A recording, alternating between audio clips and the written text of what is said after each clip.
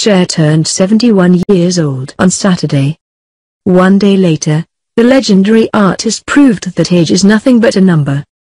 The singer didn't merely accept the Icon Award at the 2017 Billboard Music Awards on Sunday evening, she went out on stage and proved that she deserved it.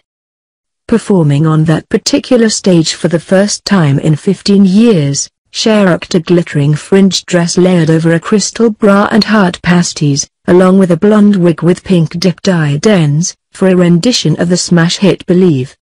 We don't mean to keep harming on her age, but not many 71-year-olds would attempt to wear this sort of outfit. Let alone wear it in front of millions of viewers. Let alone totally and completely pull it off. From there, Cher stunned those in attendance when she came out in her iconic If I Could Turn Back Time ensemble, including the sheer thong bodysuit, leather jacket, garter belt and epic wig that she danced around town on an aircraft carrier back in the day. The superstar donned the same outfit at the 2010 Video Music Awards. She may or may not be Benjamin Button, folks.